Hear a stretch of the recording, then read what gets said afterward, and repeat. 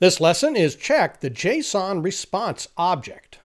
The objectives for this lesson are to get a response with a body, get a response without a body, and get a response with only text.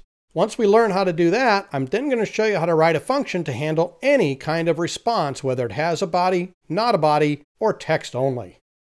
Even though we've seen examples of JSON being returned with a body, let's go ahead and write one additional minimal web API to return a body.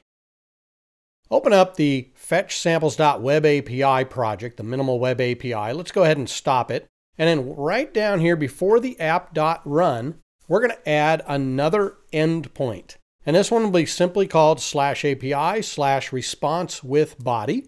Now, all I'm going to do is return a results.ok, which we've done before, and we've used our response class that we have done before. But I wanted to just show you that you can put into these properties anything you want, right? So on the status of 200, I put a status text OK, I put a message equals success, and then the data is just a new person, and I just made up a first name and a last name and left all the other properties blank. But this will give us an example of a response with a body. So let's go ahead and run this. Once this is up and running, now let's go back over to our index.html in our front end website. Let's put back the server URI to the valid value that I had there before. And now let's add another div with another set of buttons. And this button, first one, is going to be return a body. So that means I need to add a new function down here to make another fetch call.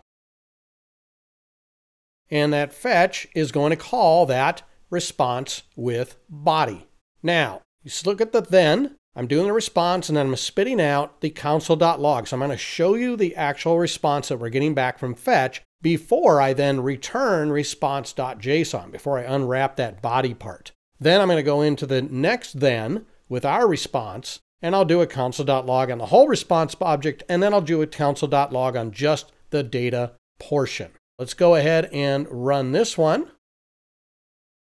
And it should be no big surprise. We see the full response object that we get back from the fetch. We see our response that we get back, and then we see just the data itself. So this is kind of moving us a little bit more closer to how you might actually start using this, where you would actually just grab the .data property from your response object and just use that to feed fields in an input form, or maybe display people in a list, in a table, HTML table, which, by the way, we're going to do a little bit later in this course. Let's take a look at our second example where somebody might send you some JSON without a body, which basically means all we're going to get is the fetch's response object, and there will be no body in it.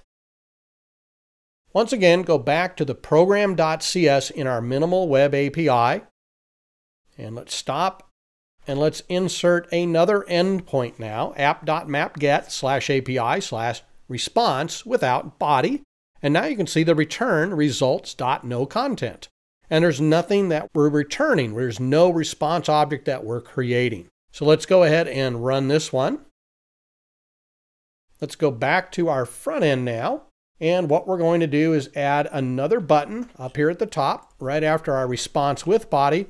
And we'll do a response without body. So that means we need another function down here in our script. We're going to call that response without body from the fetch. We'll get back the response object. Now you can't use the .json because there's no JSON.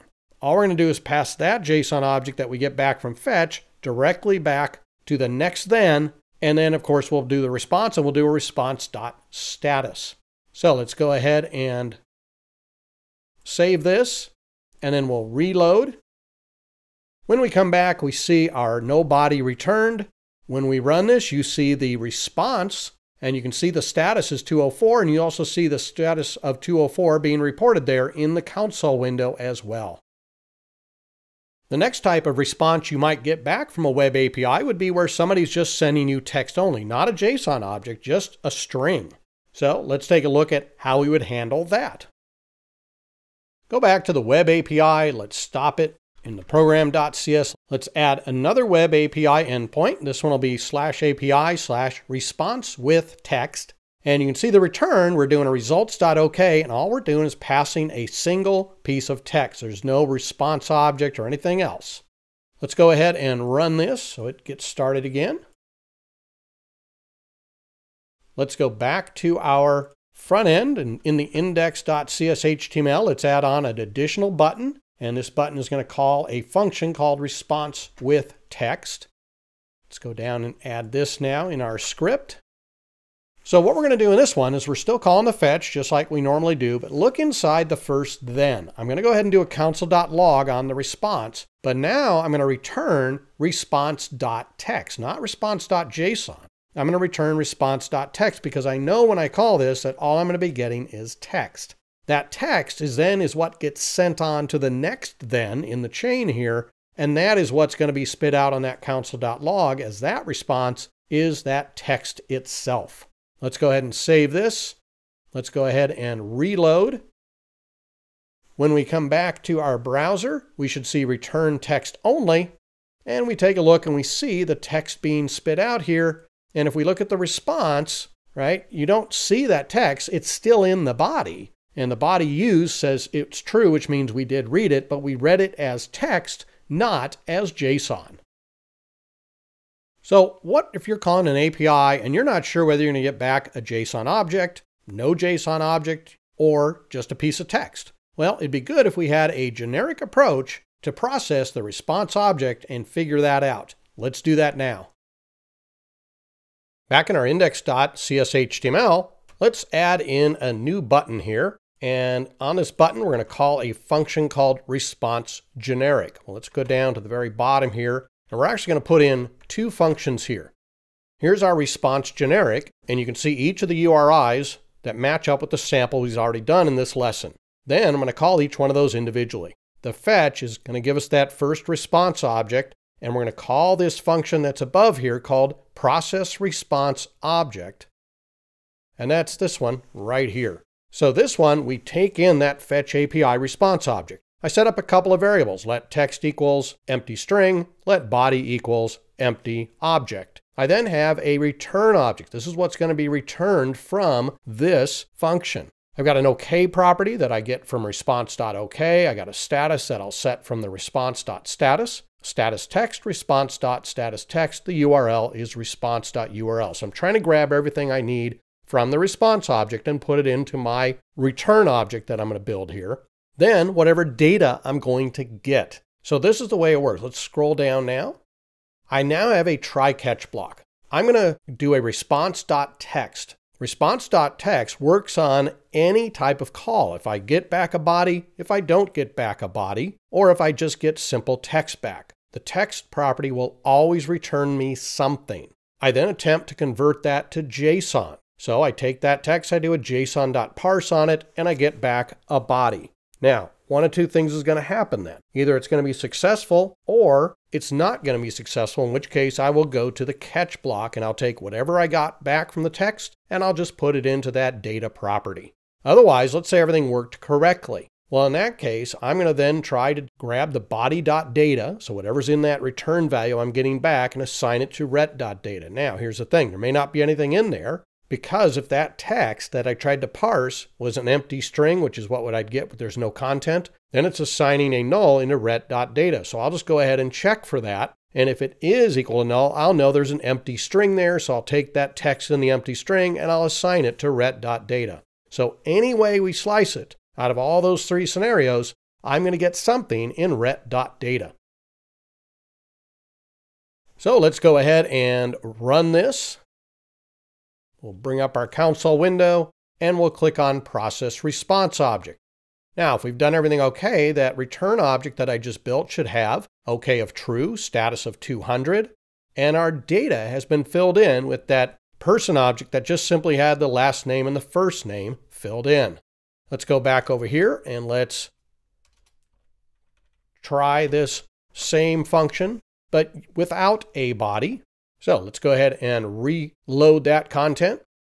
Come back to our browser, try this.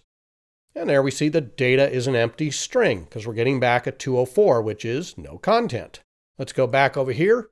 And the last one that we'll do here then, of course, is response with text. We save that, we reload, we go back to our browser, we click on this, we see the OK is 200, and look at the data. There it is, status ID equals 200. So look at this, we've got every scenario now handled with this one function.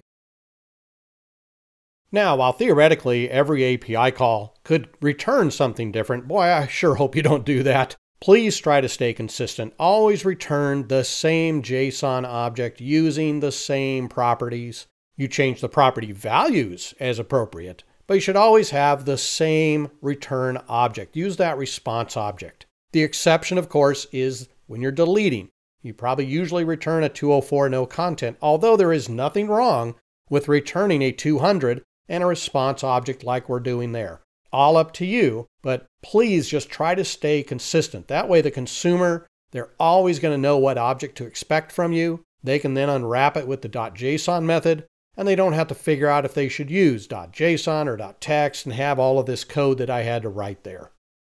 So in this lesson, we dived a little deeper into that response object that we get back from fetch. We used .json to retrieve a body. We accessed the response property without a body. We used .text to retrieve text only. We also created a generic function to handle each one of those situations should you need it. Coming up next, use the Fetch API to post, put, and delete data.